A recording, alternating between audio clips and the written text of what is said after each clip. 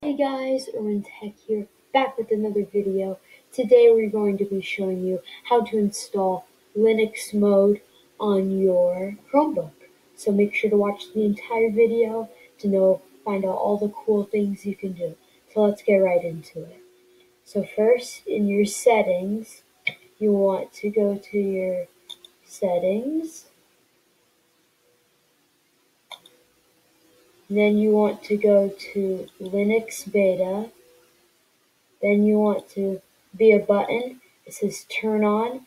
It will say big setup right here. And then when it's done, you want to go down here, Linux apps, terminal.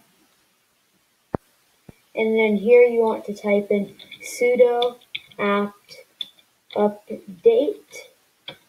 Then it'll just find all your updates you need. And then there now, and then you can do also sudo apt upgrade.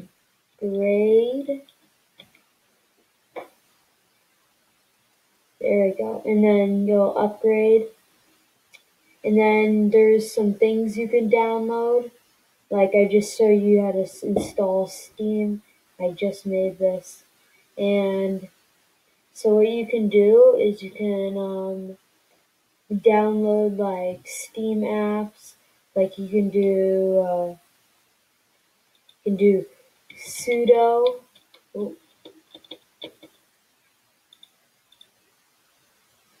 can do sudo apt install Kdenlive. Wait, is that what it's called? Yeah. Wait, yep. Kdenlive. Wait. Yeah, yes, Kdenlive. Kdenlive. And then it will go ahead and download, but since I already have it down here, and it's at the newest version, so it'll work. It's basically what Kdenlive is a video editor. You can open it, and it will load for a couple seconds. It's basically like if you're a YouTuber like me, it is a video editor, and then it works best in full screen. And I'm not gonna do anything right now because videoing. You got all your buttons. You got everything for your, like, it's the best video editing you can have. There's timeline clips, projects, audio, sound effects, all that good stuff. So tell me what you think in the comments down below, what you think about this. And there's all these other apps like down here. This is LibreOffice, and this is all stuff for Steam, which I downloaded. Like you can go to your terminal, you can do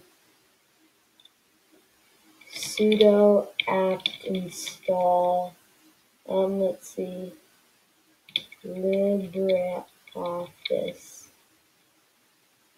Yep, and then since I already have it, it's just updated mine.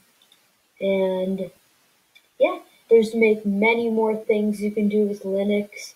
And yeah, I hope this video helped you. I'll see you all in the next video. Maybe I'll post some more cool things you can do with Linux in my next video. Yeah, see you all in the next video.